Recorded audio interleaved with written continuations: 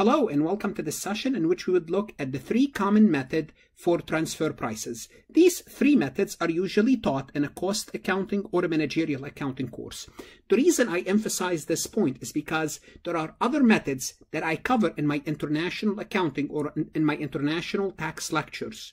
But these lectures here are designed if you are taking a cost accounting or a managerial accounting course. If you are looking for tax, please see my international accounting course. And the three methods are intervention by top management. You establish a transfer price either using a market-based or a cost-based, and under cost-based you could have cost-based, purely cost-based, or cost-based plus profit. And you are looking at a negotiated transfer price. Obviously, I'm going to go over each method separately, explain it real quick, tell you what are advantages and disadvantages, when is it used, then we will work in example or two. But before I start, I would like to remind you that if you are an accounting student or a CPA candidate, I strongly suggest you check out my website, farhatlectures.com. Now, if you're taking a CPA course, like Becker, Roger, Wiley, Gleim, or a CPA review course to be more specific, look, keep your course. I don't replace your course. I can add to your course. I can add resources. I can add knowledge. I can teach you the material. And as a result, you can add 10 to 15 points to your CPA exam. So my offer to you is this. Are you willing to take your chances by trying my system, trying my website for 1 month and see if it's going to help you? If it's not going to help you, cancel. Your loss is $30 if you canceled. That's it. Your potential gain is adding points to passing the CPA exam. So your gain technically is unlimited. Are you willing to take that offer from me? Try it. See how it works. If it doesn't work, you cancel. Also, if not for anything, check out my website to find out how well is your university doing on the CPA exam. This tells you how well your program, accounting program, how rigor or not rigor based on the pass rate. I do have the pass rate by university as well as the pass rate by section. I do also cover other courses like international accounting, as I said.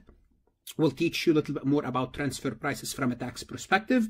Please connect with me on LinkedIn if you haven't done so, and check my LinkedIn recommendations.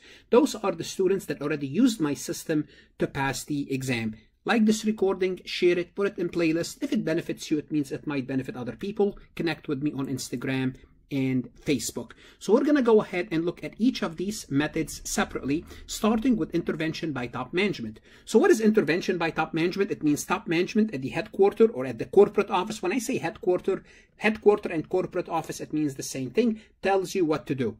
You don't make that division. You don't make that decision on the division level. So when is it usually used, this method, intervention by top management? Remember, top management are busy at the headquarters. Usually it's done when the transfers are large. It means the dollar amount is high. And notice and the transfer are not frequent, because top managers, they don't want to be running your division day in and day out. That's the reason for decentralization in the first place. Now, the disadvantage of this, some managers feel that they lost some autonomy because you are taking away that decision making from them, and you could have dispute between the managers and the corporation, the headquarters, or the corporate office. That could happen because they're not happy with the decision. And again, it defeats the purpose of decentralization, because managers, they lose their autonomy. They lose their decision-making process.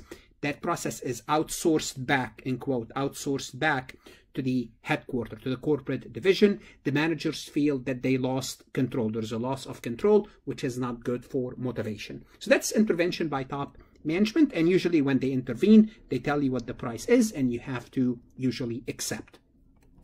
The second method is establish a transfer price policy. Basically, you set up the policy and say, this is our policy, we're going to follow this policy. Now, under establishing a policy, you could establish a market-based transfer policy or a cost-based. And under cost-based, we have cost plus transfer. Now, in the prior session, I talked a little bit more about perfect intermediate market, and there's no intermediate market. It means if there is a market price, we could use the market-based transfer price. What does it mean, market-based? It means whatever the market price for our product that we are selling, if there's a market price, we're going to use that market price. So it's often used when we have a perfect intermediate market. And in my session, in the prior session, when I spoke about market price, we're selling milk. You remember, we're selling milk to the cheese factory. So if the barrel of the milk in the market is for $35, then what we do is we charge the buyer $35 because that's the market price. What happens if we charge them more than $35? They don't buy it from us. They can go somewhere else and buy it 435.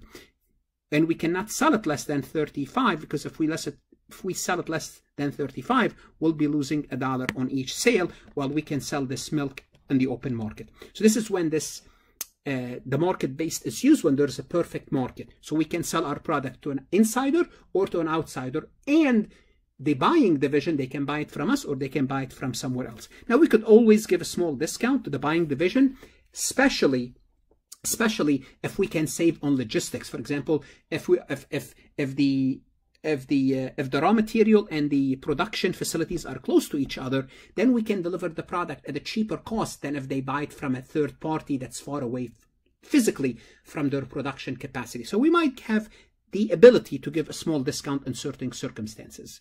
Here, under the market price, the headquarter or the corporate office does not care whether we purchase it from our division or somewhere else, whether we sell it to an internal division or somewhere else. So basically, it's market-based. You determine, the buyer and the seller determine what's in their best interest, and they will do so. Cost-based transfer price, just like as it sounds, it's based on cost. So we determine our cost. Now, what cost do we use? Well, we could use variable cost, or we could use variable and fixed cost, which is basically full costing. Well, in certain circumstances, we can use variable, and others we could use variable and fixed. We would look at some examples later on. So what is the advantages of using cost base? Cost base is basically easy to compute because you have all the data, especially when no market exists. What are you going to do? Well, I'm going to use my cost. Now, you could use cost eventually plus some profit, cost plus. But it's easy to come up to that cost, and it's easy to understand whether you are the manager buying or the manager selling. Look, I'm charging you my cost, and here's my cost. Now, there's some here. We're going to talk about capacity a little bit, and we're going to talk about capacity more when we actually work examples. If the seller is below capacity, it means we have excess capacity. What does it mean, excess capacity? Going to the barrels of milk, let's assume we can produce 100,000 barrels a month, and we can only sell 80,000 to an outsider. Well, we have excess capacity. We have 20,000 barrels of milk that we're not selling. It means we can sell it to somewhere else. We have excess capacity. Usually, if we have excess capacity, we have no opportunity cost lost. Simply put, if we cannot sell it to someone else, we should sell it to our sister company or to the insider division. Therefore, usually we can charge them only variable cost. Why? Because as long as we cover our variable cost, fixed cost exists. Now, we can charge them more, but if we charge them variable cost, the cheese division that bought the milk can show more profit. But usually, variable cost will be good enough for us. If we sell at variable cost, really the seller becomes a cost center. In other words, I'm not making a profit, therefore I am no longer a profit center. I am a cost center. And here, under those circumstances, there's no incentive to control cost. If you are a cost center, okay, well, there is incentive to keep your costs low, but from a profitability perspective, you're not making any profit. Therefore, you don't care really to control cost. You can increase your budget. If the seller at capacity or have no excess capacity, let's assume you can produce 100,000 barrels of milk per month, and you can sell them all, then you have no excess capacity. Usually, under those circumstances, you will charge the buying division full absorption cost, which is fixed cost and variable cost. But again, there might be a room for some reduction in the price. When we look at examples, we'll talk about this. Also, there's another subtype of cost base, is cost plus transfer price. So you'll take your cost and tag to it 10%, 15%, 20%, and basically it's the cost plus transfer price. This is usually done if you work with the government wants to, they want you to make a profit, but a reasonable profit. Therefore, they'll have a policy. I'm going to pay you your cost plus 5 or to 15%. But that's not the same concept, but it has nothing to do with transfer pricing.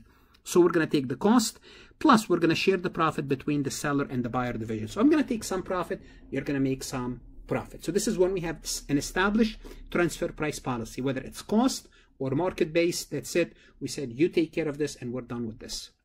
Negotiated prices, well, as the term suggests, you're negotiating. What does that mean? It means you are acting independently from anyone. You determine the price. Whether that other party wants to take it or not, that's up to you. You are the CEO of your own division, And here you have the flexibility and you have full control of your division. So your autonomy is truly respected by the corporate office. So it allowed the headquarters, the corporate office, to focus on other issues. And that's the purpose of decentralization. You worry about day-to-day operation, we worry about the big picture. Here, usually you are going to sell it more than the variable cost, the negotiated transfer price. It's usually more than the variable cost, but below the market price, because if you sell it above the market price, they can go somewhere else, but you also want to make some profit. So more than the variable cost, below the market price, both parties are happy. The disadvantages of this is negotiation takes time and effort. So that means money, effort, wasted time, because maybe we have to negotiate every deal. And party with a stronger negotiation skills is better off because they can negotiate better. They might be able to get a lower cost. As a result, they can show more profit. As a result, they can get more incentive. As a result, their negotiating position is even getting stronger. So, and it will snowball against the weak party. At the end of this recording, I'm going to ask you to like it, share it, put it in playlist. And once again, if you're studying for the CPA exam, I strongly suggest you check out my website, farhatlectures.com. Again, I am not replacing your CPA review course. I can be a useful addition, and a very good useful addition, or if you are taking accounting courses. Anyhow, study hard, stay safe, and good luck.